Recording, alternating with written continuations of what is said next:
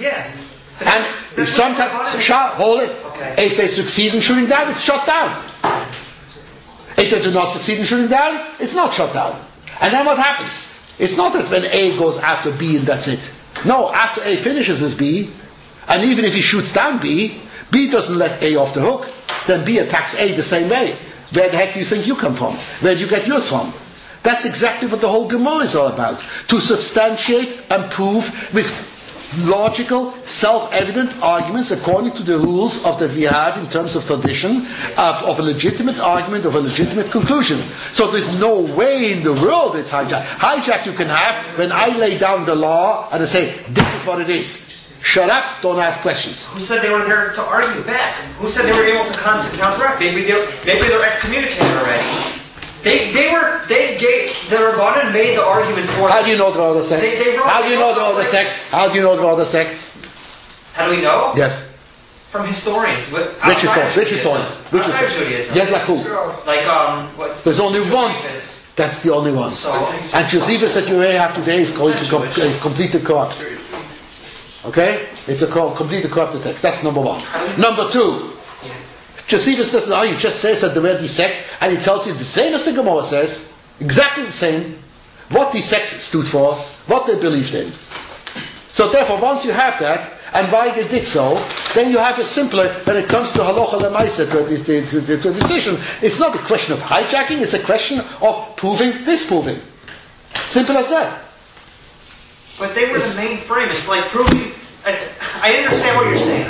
But I don't understand what you're saying. No, I understand it's not I'll tell you. I understand what you're saying. It's not hijacking because they were able to give the people free will to argue, and then they disproved the argument. Not free. They're not people. They didn't even deal with the people. That was a totally internal argument. Totally internal argument. What do you mean internal? The argument was not in front of a whole audience. Was a debate. Exactly. It was not a debate. No one knew about it. The public didn't know about it. But we know about it. Because the leaders told us about it, not because we were aware of it. Because we saw that the people did see that there are other people that do this and do that. Yeah. So between themselves they argued it out. How could you say this? How could you say that? When this contradicts this and that contradicts that. When this is inconsistent with this and that is inconsistent with that. Okay. Finished. Case closed. The same as you do in a court of law. In a court of law, you think in a Supreme Court, all the judges think the same way. No. So this judge will have his opinion, this judge will have his opinion. So there, if you cannot, they will try to convince one another. That's exactly what happened with the Sanhedrin. That's exactly what happened between the Rabbanan. Right. They try to convince one another. They try to refute one another. Yes. If they can, each one proves he has a totally 100% consistent system. That you can't shoot a hole in it. Then comes the Torah and tells you how to rule in such a case. Achrei Rab Lahadres. Achrei Rab Lahadres, to follow the majority, is not a democratic rule. Has nothing to do with democracy. Right. Has nothing at all to do even with some kind of a resolution of a problem. That itself becomes a divinely revealed Torah law. That God says, when you have all these opinions, of who? The opinions of the authorities in the field. The opinions of all those who are fully aware of everything that is involved in these matters. The opinions of where they understand clearly what the other side is saying, etc., etc. So when you have only these authorities can make this vote, and they come to a conflict where they cannot shoot down one another, that's the only way. When they can't shoot down, argument is over. When they cannot shoot down the argument that each one is consistent, now says the Torah, halacha, there can only be one halacha. There can only be one halacha. Not such as that. There's only one halacha, even if, and that God says is laf b'shemayim. There's the famous story in the Gemara about Rabbi Eliezer and Rabbi Yeshua, about a certain oven, whether it's Torah or Tomei. And Rabbi Eliezer said, it is Torah. Rabbi Yeshua, the Rabbanan, the Paskin, is Tomei. And Rabbi Eliezer said, you guys don't know what you're talking about. And so they said, no, we are the majority. He says, majority, minority. I don't give a hoot. Right. If I'm right, let a palm tree outside the Beis Medrash fly up in the air. Palm tree flies up in the air. And Rabbi Yeshua says, big deal. I'm not impressed. Let the walls of the Beis Medrash cave in. Come on, Bob Mitzvah, non test. Let the walls of Beis Medrash. And the walls started caving in. Now, the Rabbanan would have been killed by that. So Rabbi Yeshua gave out one yell, you walls, mind your own business, stay out of our argument. And the walls stopped falling in, and they stayed crooked, so they had the memory there from what happened. Then Rabbi Eliezer said, if I am right, let God testify who is right. And a baskel comes from heaven and says, Rabbi Eliezer is right and you're wrong. Rabbi Shur shrugs his shoulders. I'm not impressed. I'm not impressed even by God himself. Why? Lav b'shamayim. Because you, God, laid down a law, a rule in the Torah, that the Torah is not in heaven. That the Sanhedrin has to rule according to the guidelines that you passed on through Moshe about the legitimate interpretation of the Torah. So therefore, even in heaven they cannot change that. Because this was handed over to the Sanhedrin. Now, which means these are, interpretation of Torah is not an arbitrary thing. It has very strict rules which were given by God. The Gemara continues there that who is it? Rab Nosson met Eliyahu Novi sometime later, and he asked him, "What did God do when this argument happened?" And in the Beis Medrash they paskened against God Himself, as it were. He says God laughed. He says, "Nitzchuni bonai nitzchuni." My children, they overcame me. They overcame me because I gave them this rule, and they got me with my own rule that I gave them. So now, what Rabbi Eliezer said is also true. It has truth in it. But it's not the way we have to rule here on earth by the rules that God laid down. Beshama Beshila, it says when Mashiach will come, we'll pass like Beshamai. Which means there is truth in Beshamai. But in our present state, according to the rules laid down for establishing halacha, Beshamai is ruled out, and Beshamai, for all practical purposes, does not exist. It's out of the picture. Mashiach will come, it's a different ballgame. So here likewise. These other positions, there we are talking about completely heretical positions that they had adopted. Right. And they were shown how they were wrong. For that matter, they also believed in a certain Torah Shebal Peh. Take, for example, the Karaites. The Karaites claim to, similar to the Sadducees, that they only believe in Torah Shebal. They don't realize how they contradict themselves. Because there's not one posuk, there's not one mitzvah in Torah Shebal that makes any sense without Torah Shebal Peh. I think I gave you examples last time, I think. Circumcision. You know what circumcision is? Snap, snap? Yeah? Okay. Snap, snap what? Snap, snap what? I'm asking a serious question. Right. Oh, and the put in your mouth. The pet. No, that's what it was. Yeah, foreskin. We wouldn't know it unless we had to stop it. Exactly. Foreskin. Foreskin of what? Where does the Torah mention a penis? I mean, where would you assume? For that matter, it's not even a word. There's not even a word in the Torah for penis. Where do you get that circumcision means from the penis? Well, where do you think the foreskin is? Foreskin of your nose? Your earlobe? Off your ear, yeah.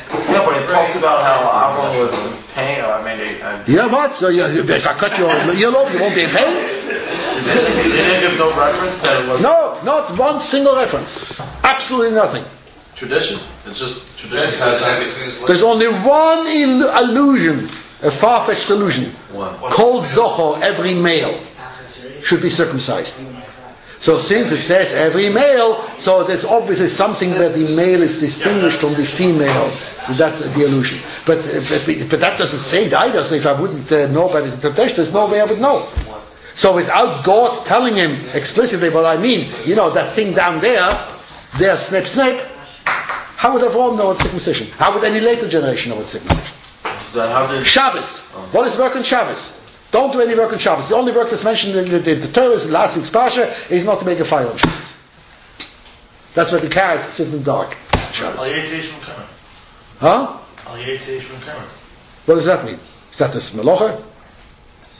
So therefore staying at home. It's not the work. Talking about labors. Lamates Melochas. So where do we get it from? Tradition? It's all tradition. Again, tradition. When it says Tefillin. Right. It says that's a melacha. It says it's a melacha. It says don't make a fire. On Shabbos, don't make a fire on Shabbos, which means that's forbidden. So that's a melacha. That's forbidden on Shabbos. Huh? What is the they say Mishum Kabi? What does that mean? I don't know. What does that mean? Okay. At the end of the day. So tefillin. Where do you find the term of tefillin now? In between the eyes, you have carrots. A sign, tie for a sign upon your hand, and tie the first between your eyes. Tie what? Tie how? Tie with what? So I don't know what you're talking about. One way and so Judaism does another way. No, they do it that way. So where do they get it from? Yeah, but What's that? Simple question. Where do we get it from? Huh? Where do we get it? From Torah Shabbat Peh. Okay. So doesn't that make Torah Shabbat Peh? From Torah Shabbat Peh. Simple as Maybe that. they have their own oral tradition. I don't know. They deny such a thing. They say there's only Torah Shabbat Ksav. But that's like way off. But at the same There's time, only Torah Shabbat Ksav, which means there's a contradiction in terms. Which means technically they could not fulfill any of these things. And yet they observe these things as well. Maybe there's a tradition from Sinai that they put this film. Of course there's a tradition from Sinai. But that's an oral tradition, not a written tradition. Obviously, right from the beginning, they must have put on tefillin and have circumcision. But that's not recorded anywhere. That's my point. So therefore there's an absurdity in the very argument. And therefore likewise, so therefore you cannot come and say, well, yes, there is an oral tradition, but there is no oral tradition. Make up your mind. If there is an oral tradition, then there is an oral tradition, period. Never mind what the Torah says, that you shall check your animals as kasher tznisiro, as I have commanded you. Check the whole Torah, you'll not find anywhere how God the Jews are commanded how to share. So there you have an explicit reference in the Torah itself that it was an oral tradition. Explicitly stated it, kasher tznisiro, when it is not stated anywhere in the Chumash. And so likewise in other things. So therefore when you come at Tzedoki and you can come, if they come and deny something like afterlife, so like Tzedokim deny there is no such thing as afterlife, and that because in the Torah there's no reference, for that matter even in Tanakh, there's no explicit reference to any afterlife, either heaven or hell. All you have is gathered into his fathers, all you have comes from the abyss, into the depths, etc., which can be interpreted X numbers of ways. So they deny there's no Schar Voinish. This is it. Schar Voinish is all in this world. Fine. So this is, in principle, it does not affect my day-to-day life. It does affect one of the Korei Emunah. But it's not something which is stated explicitly. So therefore, the Tzedokim, I can understand where they're coming from. So that I can more or less somehow live with it. So that's the Chazal didn't even bother to argue. forget about those people.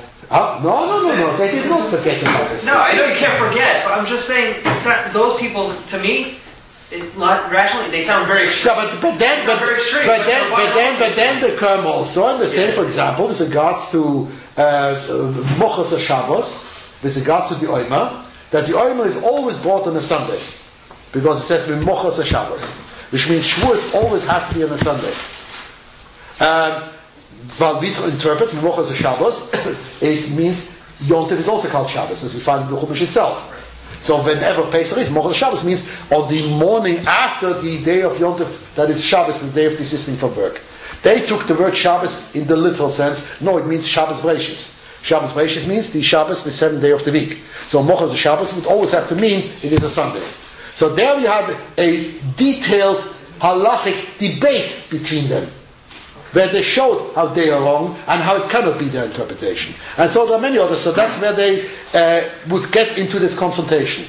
So the idea of hijack the religion and this and that. I don't mean it like that. Or even enforced it. Everything is precisely because of what the Chachamim argued, Pushim argued. Lach b'shamayim. Lach b'shamayim means with regards to God and with regards to ourselves. That nobody can come and simply impose. And Novi, a prophet, cannot come and suddenly say it should be done this way. He can bring all the miracles in the world. If he tries to change one iota of the accepted tradition as we know it, he's out. He's out. So therefore nobody can change. It's La Pashmani, the Torah, we have these specific rules. So therefore that's precisely that prevents any potential hijacking. Because the onus is always on the one who wants to be mechadish something. Now you show me where you get it from. And you show how, not just where you get it from, but also show me how anything, because every law in any legal system is not just a law. Every law has legal principles and ideas behind it. And these legal principles and ideas behind it affect every other law. Because it's a system. So there are certain premises and certain principles. And that's how we rule, even in secular law. You go to a court today, everything has to be based on the Constitution. The Constitution was written there over 200 years ago. How can the Constitution of 200 years ago deal with a situation, modern situation of today? Because the Constitution, with the amendments, etc., they have underlying legal, moral principles. And on the basis thereof are made the later laws, which have to conform to all these. And therefore you can sometimes appeal a sentence by saying they have